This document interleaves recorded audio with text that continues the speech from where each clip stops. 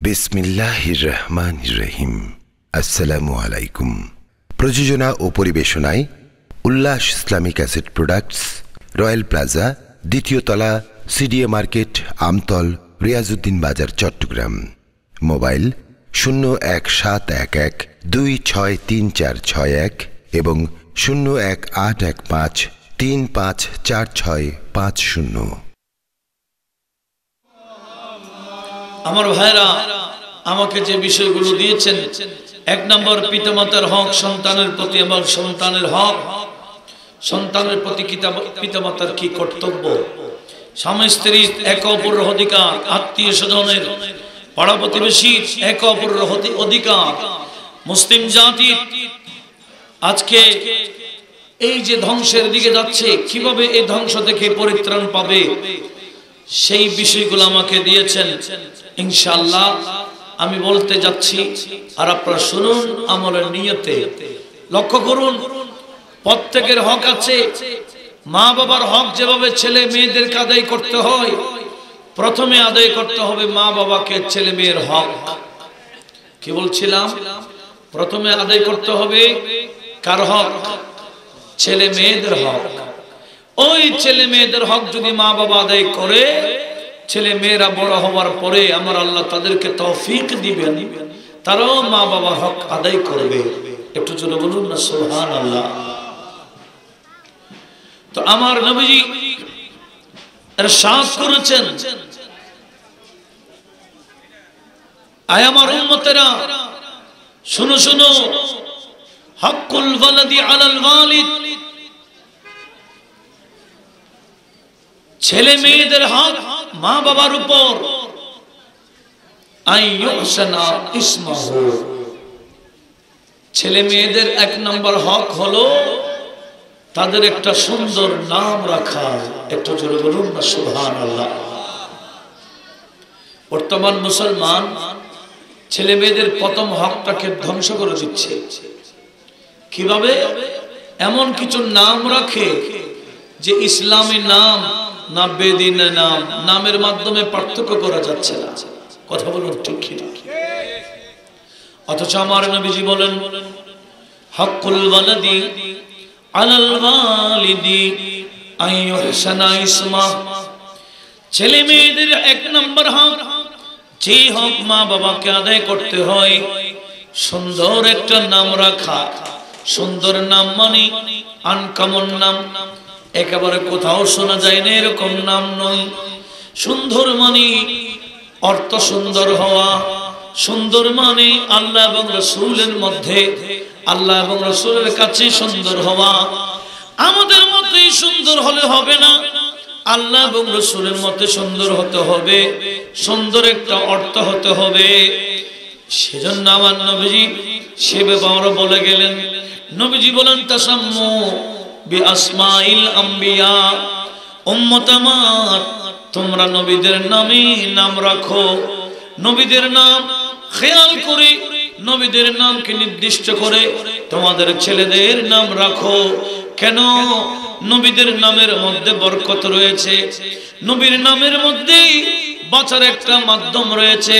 কিয়ামতের ময়দানে বান্দা যখন ফেসে যাবে, বেঁচে যাবে, বাঁচার বড় একটা মাধ্যম হবে নাম। যদি আল্লাহর কোন বন্ধু, আল্লাহর কোন নবীর নামে যদি বন্দার নাম মিলে যায়, হতে পারে এই নামের ওসিলায় জান্নাত পেয়ে যাবে।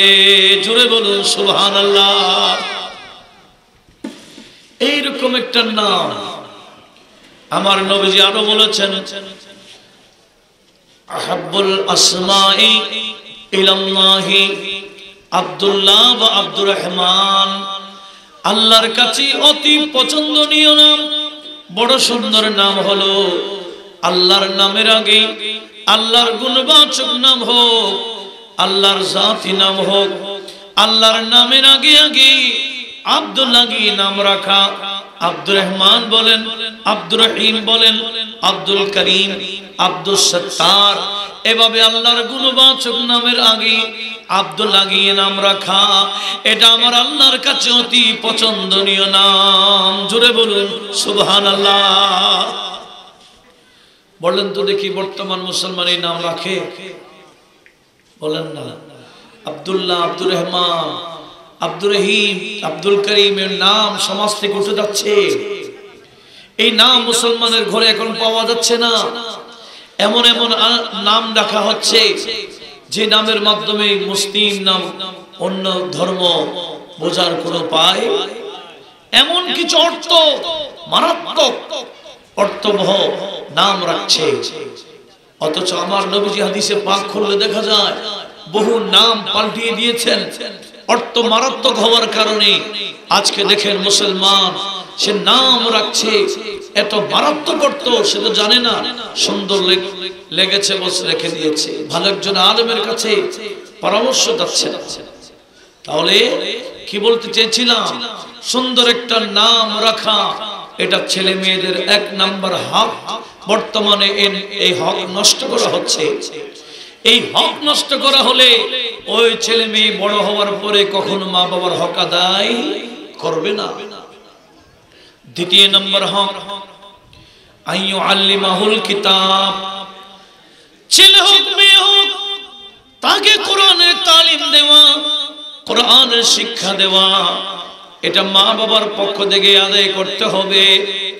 বর্তমান সমাজে ইংরেজি শিক্ষার নামে, কেজি স্কুল নামে মুসলমানের কোরআন শিক্ষাকে এক ধরনের বন্ধ করে দিচ্ছে। কথা বলুন ঠিক কিনা? এমন সময় কিন্ডারগার্টেন খুলে দিচ্ছে ইংরেজি শিক্ষার নামে।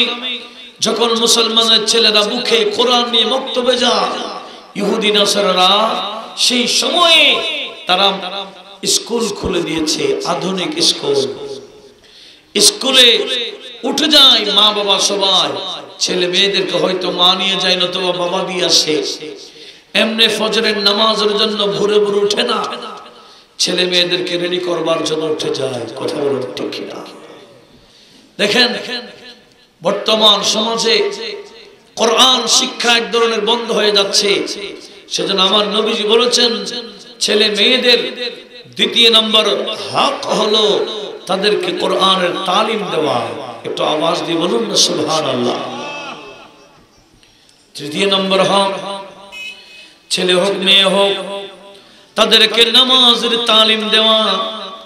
7 বছর থেকে নামাজের প্রশিক্ষণে রাখা, 10 বছর পর্যন্ত অর্থাৎ 3 বছর যাবত প্রশিক্ষণে রাখা। 10 বছর হয়ে গেলে কেন নামাজ পড়ে না, নামাজের জন্য শাসন করা, নামাজের জন্য দরকার বশত বেত্রাঘাত করা, এটা ছেলে মেয়েদের হক। মেরে মেরে হলো নামাজি বানানো, এটা মা বাবার কর্তব্য দায়িত্ব। জোরে বলুন সুবহানাল্লাহ।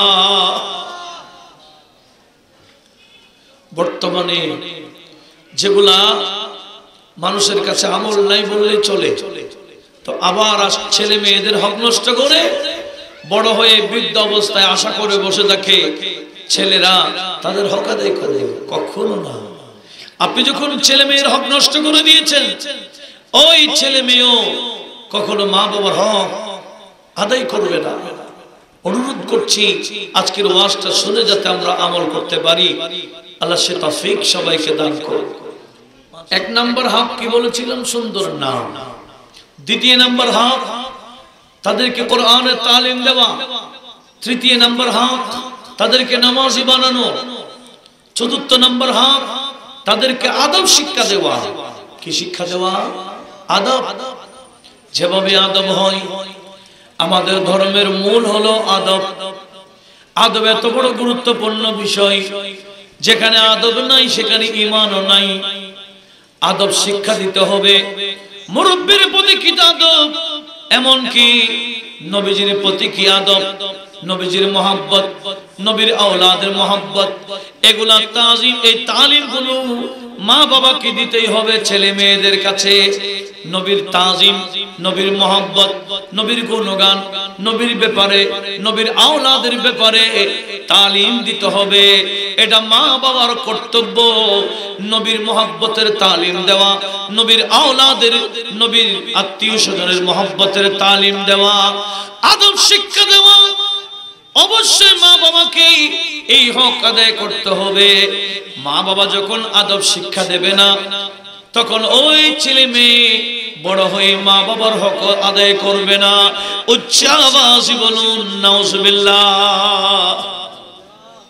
আজকে দেখেন মা বাবার সামনে ছেলে মেয়েরা গালাগালি করে, মা বাবার সামনে ছেলে মেয়ের অশ্লীল কথা বলে, মা বাবার সামনে একসাথে বা জামাতে সিনেমা দেখে, বিভিন্ন চ্যানেল দেখে বা জামাত। লজ্জার শিক্ষা দিতে হবে, বেহায়াপনা থেকে দূরে রাখার ব্যবস্থা করতে হবে। আজকে দেখেন ছেলে মেয়েদের জন্য বিভিন্ন চ্যানেল খুলে দিয়েছে। এখন তো ওই চ্যানেল দরকার নেই। কোন চ্যানেল?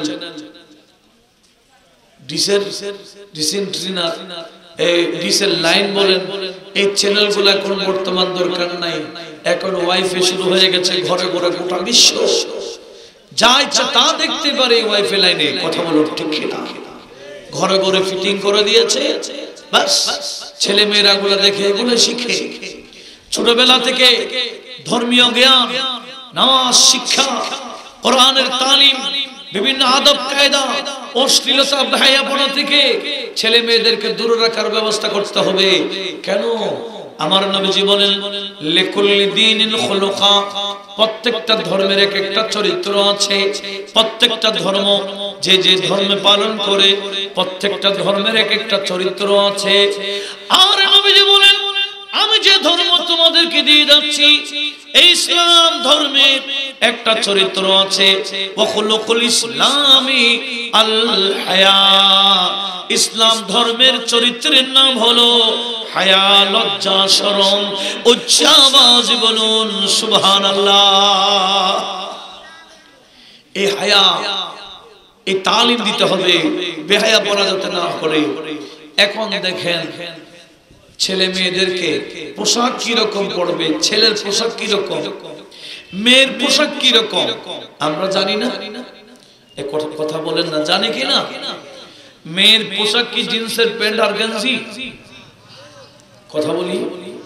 কিন্তু মুসলমানের আমরা নিজেরাই সে মেয়েকে ছোটবেলা থেকে জিন্সের প্যান্ট এবং গেঞ্জি পরাবার অভ্যস্ত করছি। কথা বলেন ঠিক কিনা? ছোটবেলা থেকে মেয়ে জিন্সের প্যান্ট পরে আর গেঞ্জি পরে, একটু বড় হলো তার পোশাকটা রয়ে গেছে, এমনকি উপযুক্ত হয়ে গেছে, তার প্রতি সবার দৃষ্টি পড়ে। ওই সময়ও তার এটা স্বাভাবিক ড্রেস হয়ে গেছে। কি ধরনের? জিন্সের প্যান্ট আর গেঞ্জি। এগুলা পরে শুধু ঘরের ভিতরে না, রাস্তাঘাটেও পড়ে। কথা বলো ঠিক কিনা? এ দুষ্কার। একটু জোরে বলেন না কার? গার্ডিয়ানের, মা বাবা, আত্মীয় স্বজন যারা আছে। তো এই মা বাবা যদি ছেলে মেয়েকে যদি ছোটবেলা থেকে বোরকা পরার অভ্যস্ত করত, ওই মেয়ে উপযুক্ত হওয়ার পরে বোরকা পরা তার জন্য স্বাভাবিক হতো, বোরকা না পরা অস্বাভাবিক হতো। কথা বলো ঠিক না? আজকের ওয়াজগুলো একটু ধারণ করুন, একটু মহব্বতে শুনুন। এই ইসলাম ধর্ম মোতাবেক চললে কোনো গজব আমাদেরকে আক্রান্ত করতে পারে না, কোন রোগ আমাদের হতে পারে না। আমরা যদি বেদিনী কালচার নিয়ে চলি, বেদিনের কাছে যে রোগ, আমাদের কাছে সেই রোগ চলে আসতে দেরি হবে না। আল্লাহ হেফাজত করুক, আমিন বলি আমিন। একটু লক্ষ্য করুন কি বলতে চেয়েছিলাম। আমার নবীজি এইভাবে তালিম দিলেন, উম্মত আমার তোমরা তোমাদের ছেলে মেয়ের হক আদায় করো। এমনকি ছেলে মেয়েদের অন্যতম একটা হক হলো আইয়ুসাফফিজাহু ইযা বালাগা, ছেলে হোক মেয়ে হোক যখন উপযুক্ত হয়ে যাবে, ছেলে উপযুক্ত হয়ে গেলে তাকে বিয়ে করাই দেওয়া, মেয়ে উপযুক্ত হয়ে গেলে তাকে বিয়ে দিয়ে দেওয়া। এটা হলো মা বাবার দায়িত্ব।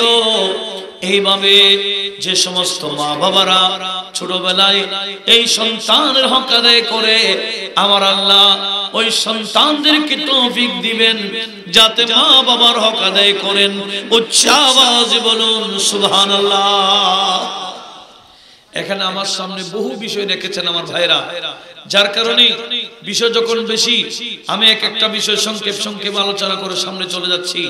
একটু লক্ষ্য করুন। এবার বলতে চাচ্ছি মা বাবার হক কি, ছেলে মেয়েরা মা বাবার হক কিভাবে আদায় করে একটু লক্ষ্য করুন। সূরা বাকারা 215 নম্বর যখন আমরা আয়াত সামনে রাখবো আমাদের কাছে স্পষ্ট হয়ে যাচ্ছে।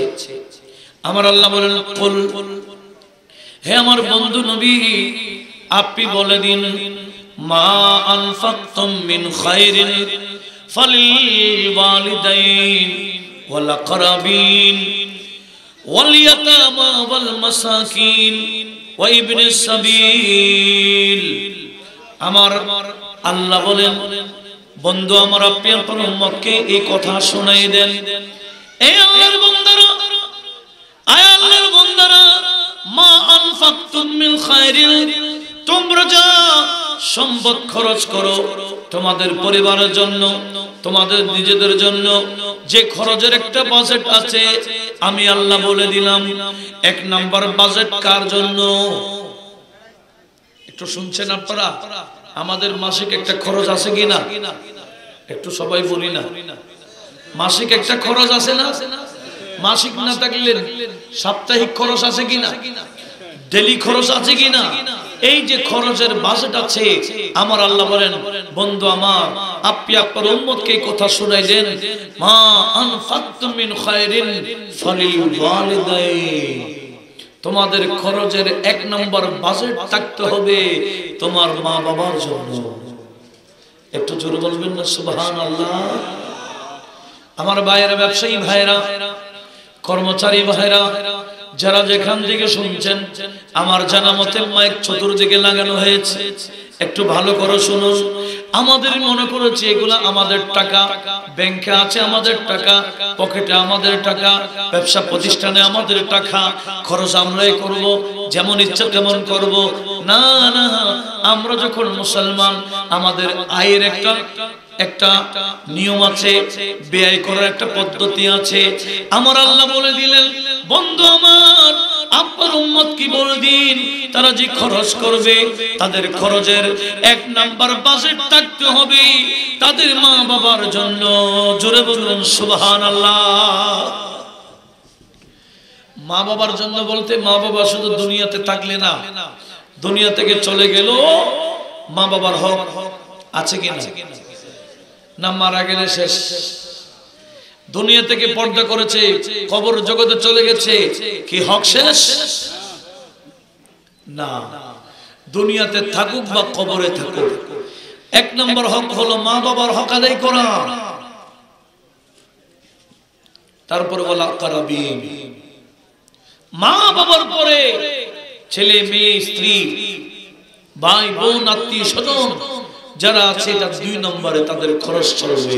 একটু আওয়াজ দিয়ে বলুন সুবহানাল্লাহ। একটু চিন্তা করি তো, আমাদের এই খরচের বাজেটের মধ্যে আমাদের মা বাবার হক আছে কিনা? থাকলে তো ভালো। অতীতে যদি কারো খরচের মধ্যে মা বাবার বাজেট না থাকে, আজকের ওয়াজ শুনে কোরআনে আইন, আমার আল্লাহ আইন করে রেখেছেন, আমাদের খরচের 1 নম্বর বাজেট রাখতে হবে মা বাবার জন্য। একটু আওয়াজ দিয়ে বলুন মারহাবা। দরকার আছে কি? তারপরে এমনকি আমার আল্লাহ কোরআনে পাকের বিভিন্ন সূরায় বিভিন্ন আয়াতে আয়াতে মা বাবার হকের কথা এমন ভাবে তুলে ধরেছেন। লক্ষ্য করুন, আমার আল্লাহ কোরআনে পাকের সূরা বাকারা 83 নম্বর আয়াত, সূরা নিসা 36 নম্বর আয়াত, সূরা আনআম 151 নম্বর আয়াত, সূরা বনি ইসরাঈলের 24 নম্বর আয়াত, সূরা লুকমানের 14 এবং 15 নম্বর আয়াত, সূরা আনকাবুতের 8 নম্বর আয়াত, সূরা আহকাফের 15 নম্বর আয়াত। এই আয়াতগুলো যদি আমরা সামনে রাখি আমাদের মাঝে ক্লিয়ার হয়ে যাবে। সেটা কি? আমার আল্লাহ নিজের ইবাদতের পাশাপাশি মা বাবার হকের কথা তুলে ধরেছেন। জোরে বলুন সুবহানাল্লাহ। নিজের হকের সাথে সাথে কার হক? আর একটু জোরে বলেন না, কার হক? মা বাবার হক। সেজন্য রাইসুল মুফাসসিরিন মিনাস সাহাবা, সাহাবীদের মধ্যে যিনি 1 নম্বর মুফাসসির ছিলেন প্রকাশ্যভাবে, হযরতে আব্দুল্লাহ ইবনে আব্বাস রাদিয়াল্লাহু তাআলা আনহুমা এই আয়াতগুলোর ব্যাখ্যা করতে গিয়ে এই কথা তুলে ধরেছেন, দুনিয়ার মানুষ রব্বুল আলামিন কোরআনে পাকে 6টা বিষয় উল্লেখ করেছেন। 6টা বিষয় জোড়া জোড়া করেছেন। বিষয় কয়টা? জোড়া জোড়া করলে 3 জায়গায়। কথা বোঝা যায়?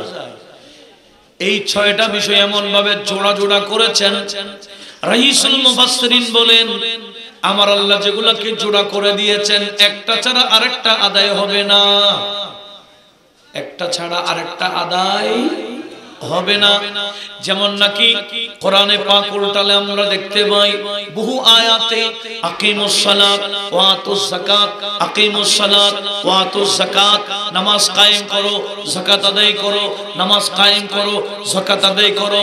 নামাজের সাথে যাকাতকে কি করে দিলেন? আপনারা বুঝছেন কথা? যাকাতের কাকে নামাজ যাকাত দুটো একসাথে বলেছে। সেই জন্য রাসূল মুফাসসিরিন বলেন দুনিয়ার মুসলমান কার উপর যাকাত ফরজ হয়েছে, ওই বান্দা নামাজ পড়েছে যাকাত আদায় করে না, আমার আল্লাহ তার যাকাত আদায় না করার কারণে নামাজও কবুল করবেন না। উচ্চ আওয়াজে বলুন নাউজুবিল্লাহ। যাকাত আদায় না করলে নামাজও কবুল হবে না। কেন? নামাজ যাকাত দুটোটা আমার আল্লাহ মিলাইয়া বলেছেন। একটু জোরে বলবেন না সুবহানাল্লাহ।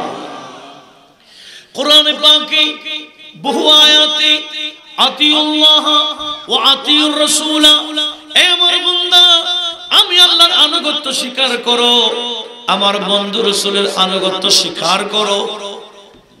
এতাত আল্লাহর এতাত, রাসূলের এতাত। এতাত মানে আনুগত্য স্বীকার করা, হুকুম আহকাম মেনে চলা, আদেশ নিষেধ পালন করা। একটু জোরে বলুন না সুবহানাল্লাহ। তাহলে এই আয়াতে আল্লাহ নিজের এতাতের পাশাপাশি নিজের আনুগত্য স্বীকারের পাশাপাশি আপন হাবিবের এতাত করার জন্য আদেশ দিয়েছেন। সুবহানাল্লাহ। সেজন্য রাইসুল মুফাসসিরিন আব্দুল্লাহ ইবনে আব্বাস বলেন দুনিয়ার মানুষ কেউ যদি আল্লাহর ইতাআত করলো, আল্লাহর আদেশ নিষেধ পালন করলো, কিন্তু নবীর ইতাআত করলো না, নবীজির আদেশ নিষেধ পালন করলো না, আমার আল্লাহ তার ইতাআত কি নিজের ইতাআত কো গ্রহণ করবে না যতক্ষণ রাসূলের ইতাআত আনুগত্য স্বীকার করবে না। কেন? কারণ আল্লাহ এবং রাসূলের ইতাআত কি আমার আল্লাহ মিলাইয়া মিলাইয়া বলেছেন। জোরে বলুন। নামাজ যাকাত মিলাইয়া আদায় করতে হবে। আল্লাহর আনুগত্য রাসূলের আনুগত্য দুটোটা করতে হবে, একটা ছাড়া আরেকটা হবে না। ঠিক আরেকটা বিষয় হলো ইবাদত আল্লাহর, ইহসান মা বাবার। ইবাদত করতে হবে কার? আর হক আদায় করতে হবে, সৎ আচরণ করতে হবে কার সাথে? আমার আল্লাহ বলেছেন লা তা'বুদু ওয়া কাদা রাব্বুকা আল্লা তা'বুদু ইল্লা ইয়্যাহু ওয়ালিল ওয়ালিদাইনি ইহসানা। এই আয়াত আরো বলেছেন উবুদুল্লাহ ওয়া লা তুশরিকু বিহি শাইয়্যা ওয়া বিল ওয়ালিদাইনি ইহসানা আনশকুরলি ওয়া লিওয়ালিদাইক। এভাবে একটা দুইটা আয়াত না, আমি তো বহু রেফারেন্স দিয়ে ফেলেছি বিভিন্ন সূরায়। আমার আল্লাহ নিজের ইবাদতের পাশাপাশি মা বাবার হকের কথা তুলে ধরেছেন। সেজন্য ইবনে আব্বাস রাদিয়াল্লাহু তাআলা আনহুমা বলে কোন বান্দা আল্লাহর ইবাদত করে মা বাবার হক আদায় করে না, আমার আল্লাহ তার থেকে নিজের ইবাদত কবুল করবেন না যতক্ষণ পর্যন্ত মা বাবার প্রতি ইহসান করবে না, মা বাবার হক আদায় করবে না।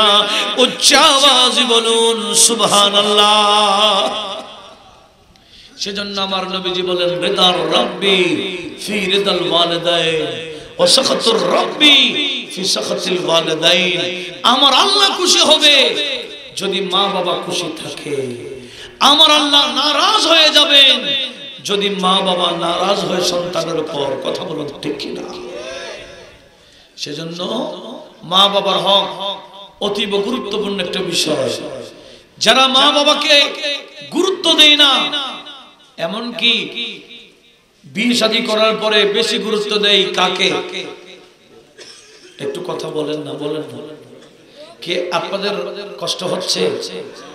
আমাকে যখন বিষয়গুলা দিয়েছেন আমার ভাইরা, এই বিষয়ে কিছু বলার দরকার আছে কিনা? আপনার সহযোগিতা করতে কামনা করছি। কি বলছিলাম? বিয়ে করার পর অনেক সময় দেখা যায় মা বাবা মায়ের প্রতি মহব্বত ভাটা পড়ে যায়, কথা বলুন ঠিক কিনা?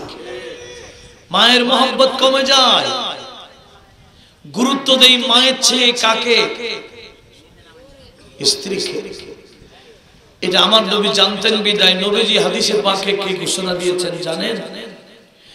আমার নবীজি বলেন, মান ফাদ্দালা যাওজাতাহু আলা উম্মিহি, কোন সন্তান মায়ের উপর যদি স্ত্রীকে গুরুত্ব দেয়, ফালাইহি লানাতুল্লাহ ওয়াল মালায়েকা ওয়ান নাস আজমাইন লা ইয়াকবুলুল্লাহু মিনহু সারফান ওয়ালা আদলা। কোন বান্দা নিজের স্ত্রীকে মায়ের থেকে বেশি গুরুত্ব দেয়, মায়ের উপর প্রাধান্য দেয়, আমার নবীজি বলেন তার উপর 1 নম্বর আল্লাহর লানত, 2 নম্বর ফেরেশতাদের লানত, 3 নম্বর হচ্ছে মানব জাতির লানত।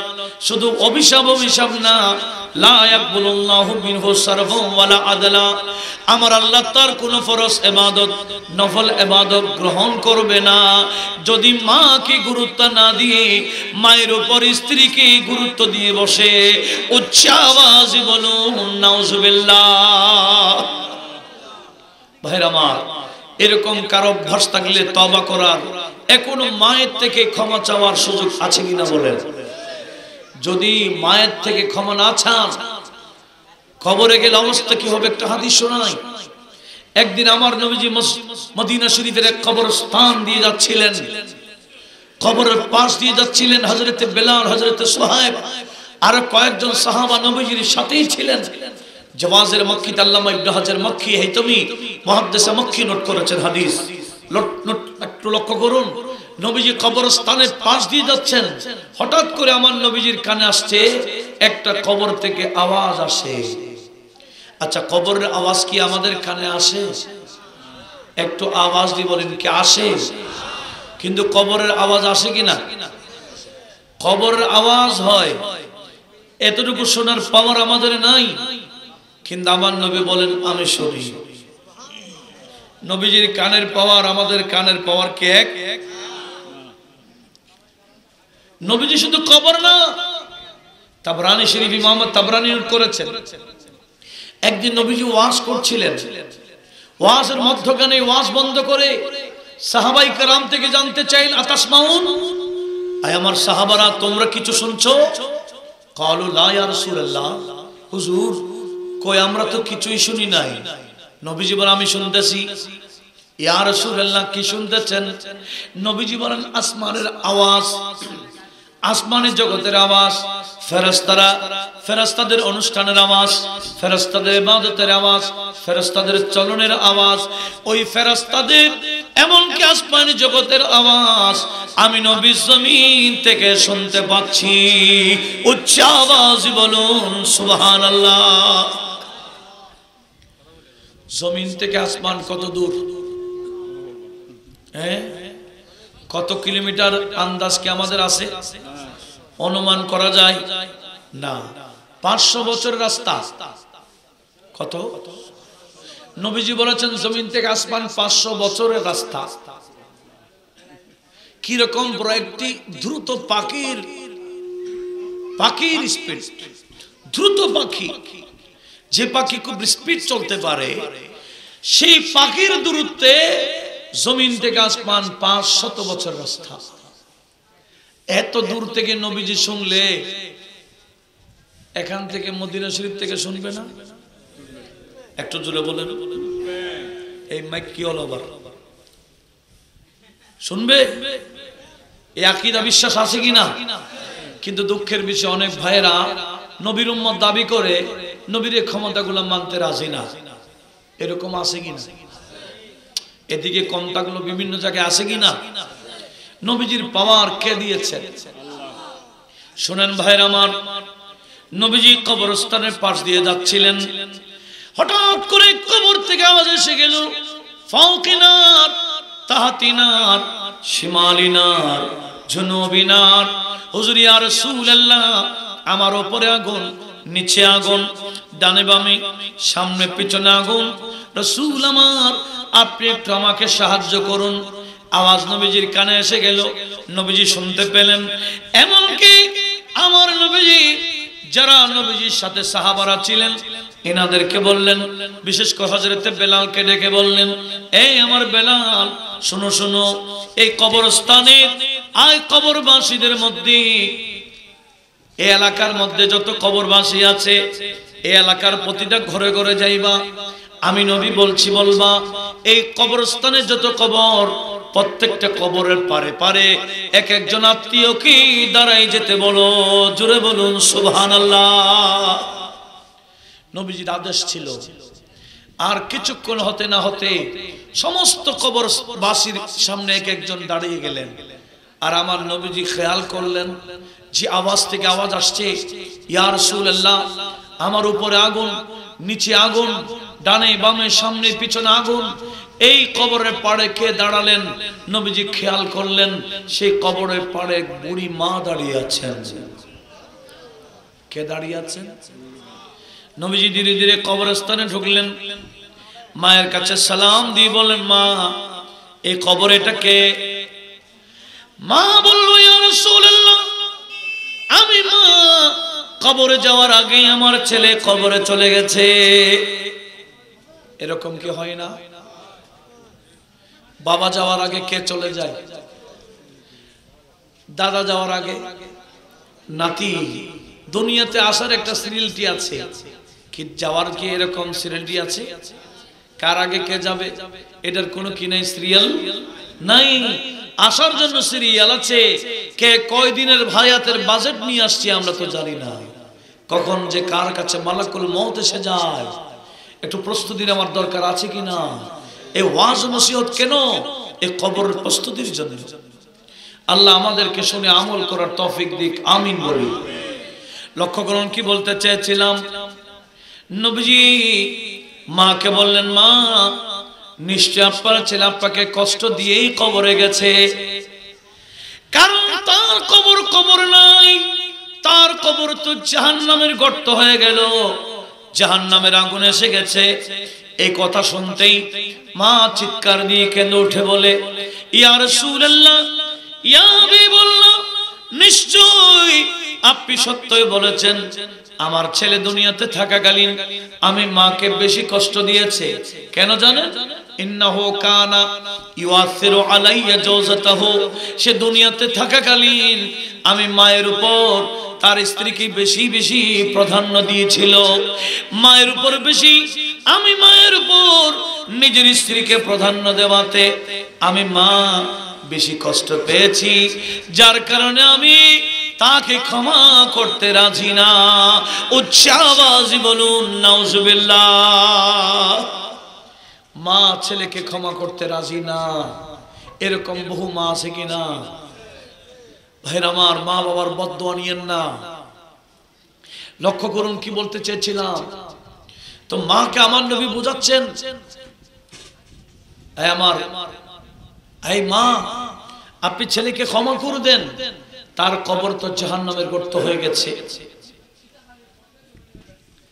তার কবর জাহান্নামের গর্ত হয়ে গেছে, একটু ক্ষমা করে দেন।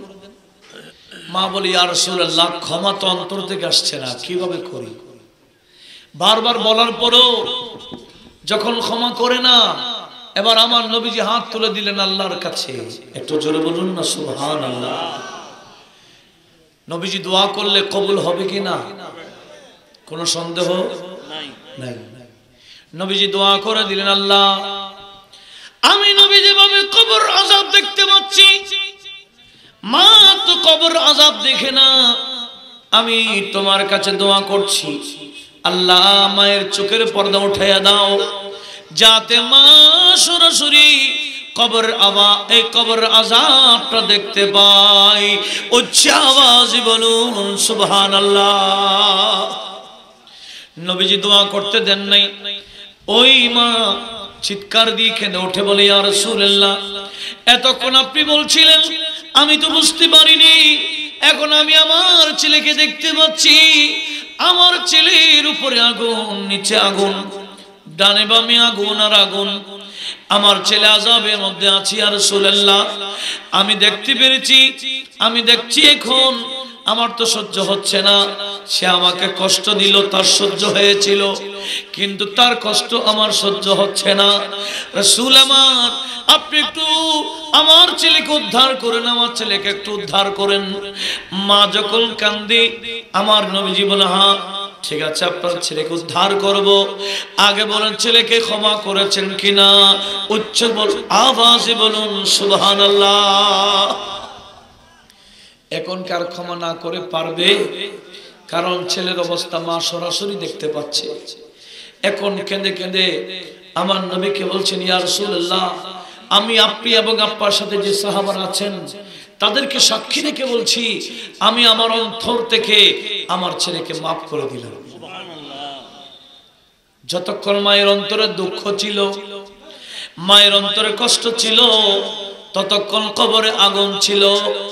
নবীজি বললেন, আমি দেখতে পেলাম মায়ের অন্তর পরিষ্কার হতেই মায়ের অন্তর থেকে এই ব্যথা ফেলে দিতেই দেন নাই। ওদিকে আমার আল্লাহ কবরের আযাব উঠাই দিল। উচ্চ আওয়াজে বলুন সুবহানাল্লাহ। আল্লাহু আকবার। ইয়া রাসূলুল্লাহ, ইয়া গাউস, জিন্দাবাদ। কি বলছিলাম? দেখেন, যতক্ষণ মায়ের অন্তরে কষ্ট ছিল, ততক্ষণ কবরে কি ছিল? একটু আমি সবার মুখ থেকে শুনতে চাই, কি ছিল? আমরা কি চাই আমাদের কবরে এভাবে আযাব হোক? তাহলে মা বাবাকে খুশি করে যাওয়ার দরকার আছে কিনা? মা বাবার হক আদায় করার দরকার আছে কিনা? আরেকটা প্রশ্ন করতে চাই, এই মাকে কষ্ট দিয়েছিল ছেলে, কি কারণ? মা কষ্ট পেল কেন? একটু আপনাদের থেকে শুনতে চাই। স্ত্রীকে বেশি প্রাধান্য দিয়েছিল। মহব্বত করুক, সমস্যা নেই, তবে মায়ের উপরে স্ত্রীকে প্রাধান্য দেওয়ার কারণে, মায়ের উপর স্ত্রীকে প্রাধান্য দেওয়ার কারণে মায়ের অন্তরে কষ্ট পাইছিল, যার কারণে তার কবরকে আমার আল্লাহ কি বানাই দিয়েছেন? আল্লাহ আল্লাহ আমাদেরকে এই বিষয়টা লক্ষ্য করার তৌফিক দিক, আমিন বলেন। সেজন্য মা বাবার হক, এমনকি আমরা তো মনে করি ব্যাংকে আমার টাকা সব, আমার বাবাকে কেন দিব? আমার ব্যবসা আমি কষ্ট করে কামাইছিলাম, আমার বাবাকে টাকা কেন দিব? দিতে হবে কেন? একদিন এক ছেলে, এটা মিশকাতের মধ্যে আসছে হাদিস খানা, এই হাদিসটা আমি আপনাদেরকে আছে এবার সহ শোনাইতে চাই। আল্লাহ পাক শুনে আমাদের ঈমান আকীদা মজবুত করার তৌফিক দিক। একটু জোরে বলুন না আমিন। হাদিস খানা দেখেন, আবু দাউদ শরীফের হাদিস, ইবনু মাজাতে রয়েছে, আবার মিশকাত 291 নম্বর পৃষ্ঠাতে রয়েছে হাদিস খানা। হযরতে আমর ইবনে শুআইব উনি ওনার দাদা থেকে হাদিস বর্ণনা করছেন, কি আন্না রাজুলান আতান নবিয়্যা সাল্লাল্লাহু আলাইহি ওয়াসাল্লাম, একজন ব্যক্তি আমার নবীজির কাছে আসছেন, বললেন, ফাকালা ইন্না লি মালা, ইয়া রাসূলুল্লাহ, আমার সম্পদ আছে, ওয়া ইন্না ওয়ালাদি ইয়াতাজু ইলা মালিন ইলা মালি, ইয়া রাসূলুল্লাহ, আমার বাবা আমার মালের মুহতাজ, আমার বাবা আমার সম্পদ নিয়ে ফেলে, আমার অনেক সম্পদ আছে, আমার বাবা নিয়ে ফেলতেছে, এখন কি করব? আমার নবী বলেন, তোমার বাবাকে ডেকে নিয়ে আসো। ওই ছেলে বাবাকে নবীজির দ্বারে নিয়ে আসছেন। নবীজি বললেন, এই যে বান্দা, আপনার ছেলে আমাকে বলছেন আপনি নাকি আপনার ছেলের সম্পদ নিয়ে ফেলেছেন। এ কথা বলার পরে মা ওই ছেলের বাবা বলল, ইয়া রাসূলুল্লাহ, আপনি আমার ছেলের থেকে জিজ্ঞেস করুন, আমি তার টাকাগুলো কোথায় খরচ করি। সে যখন ছোট ছিল তার জন্য আমি সবকিছু খরচ করেছিলাম, আমার সম্পদ থেকে খরচ করেছিলাম, যা যা প্রয়োজন ছিল আমি খরচ করেছিলাম। এখন আমি বৃদ্ধ হয়ে গেছি, আমি অপারগ হয়ে গেছি, সে অর্জন করতেছে। এখন আমি প্রয়োজন বোধ করছি টাকা পয়সার, সম্পদের। আমার ছেলে আমাকে সম্পদ দিতে চাই না, যার কারণে আমি নিয়ে নিলাম। এই কথা বলতে আমার নবীজি ওই ছেলেকে সম্বোধন করে বলে দিলেন, কি বললেন? আনতা ওয়া মালুকা লি আবিকা আও লি ওয়ালিদিকা। এই সন্তান, আমি তোমাকে বলে দিলাম। কি বলে দিলাম? কি বললাম? নবীজি কাকে ডাকলেন? ছেলেকে। ছেলেকে। বাবা যখন বিচার দিলেন, ইয়া রাসূলুল্লাহ, সে ছোটকালে আমার থেকে খরচ করছি, এখন আমি বড় হয়েছি, তার থেকে টাকা খুঁজলে সে দেয় না, এখন কি বলবেন বলেন?